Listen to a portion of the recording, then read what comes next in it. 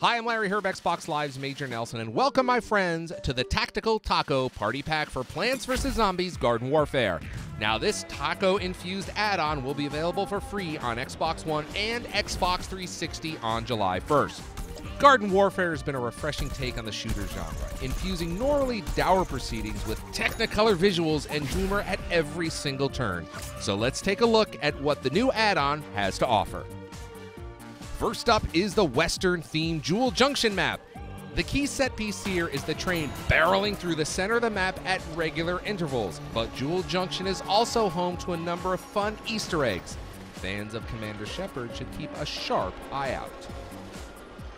The map will be playable in Team Vanquish, Gnome Bomb, Garden Ops, and most importantly, the brand new game mode, Vanquish Confirmed. For those of you unfamiliar with the concept, you're only given credit for a kill in Vanquish Confirmed when you pick up the fallen enemy's dog tags. Sorry, I mean Crazy Orb. This creates a risk versus reward mechanic, as you decide whether it's worth the danger of crossing open ground to secure the orb and a point for your team.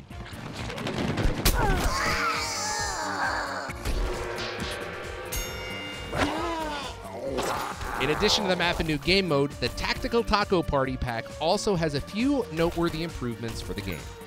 For example, there are 8 new special waves and 1 new challenge in Garden Ops to bring some added variety to the mix. You'll find 2 brand new character variants to play as well. The Citrus Cactus, which pelts enemies with orange wedges in a 3-round burst, as well as the Berry Shooter, whose extra wide splash damage is balanced out by a slower rate of fire. There's also a new mixed mode 8 vs 8 playlist that includes Gnome Bomb, Vanquish Confirmed, Team Vanquish, and Gardens and Graveyards. Finally, the team also has overhauled the party matchmaking system to make inviting, joining, and starting matches with friends easier.